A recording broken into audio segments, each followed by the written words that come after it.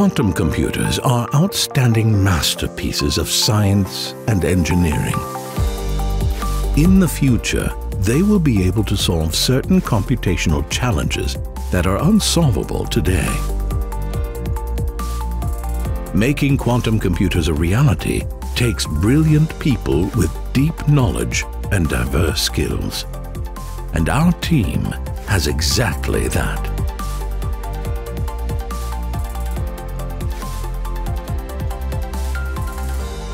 Qubits form the brain of a superconducting quantum computer.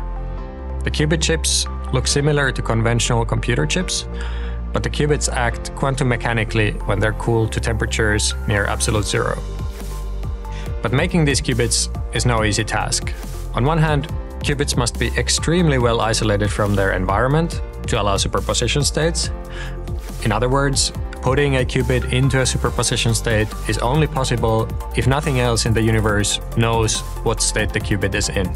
At the same time, the qubits must interact with each other in a very controlled and strong manner. Designing and manufacturing these qubits that are stable, controllable, and able to interact with each other is the first step in the quest to build a quantum computer. To do that, we need a wide range of expertise. We need material science, we need cryogenic electrical characterization, we need conventional microwave circuit design, and we even need quantum mechanical pen and paper theory. And we of course also need expertise in manufacturing techniques in the clean room and also in packaging.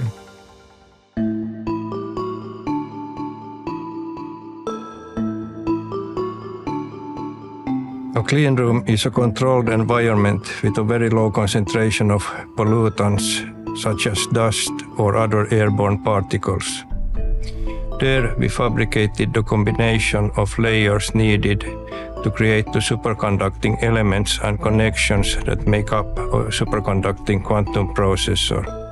This is done by depositing different materials with specific properties and functions onto a silicon wafer.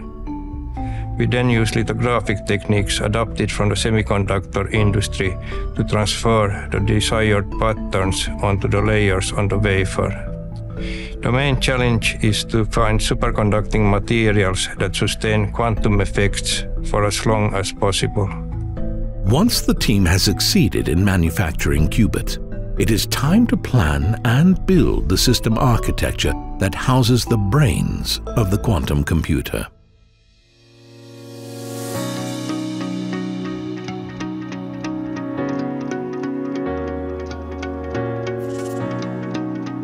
Achieving quantum behavior requires extremely low temperatures.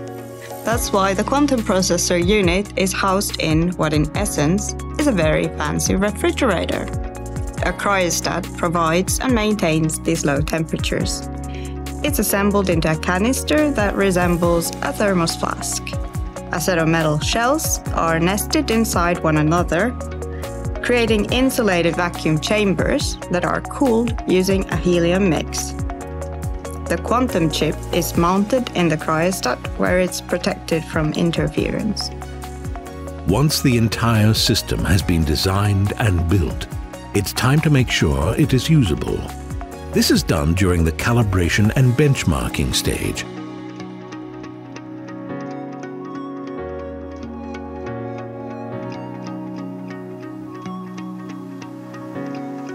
Yeah, so this stage is really about setting up and configuring the system for optimal use of the quantum computer.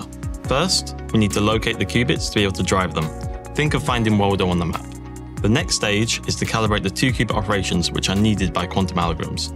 To do that, we must set the driving frequency of each qubit such that we can control the interactions between them. Once that's done, the system can be tuned up, where we turn a good system into an excellent one. The success of this tune-up can be measured through systematic benchmarking of the device. And the result?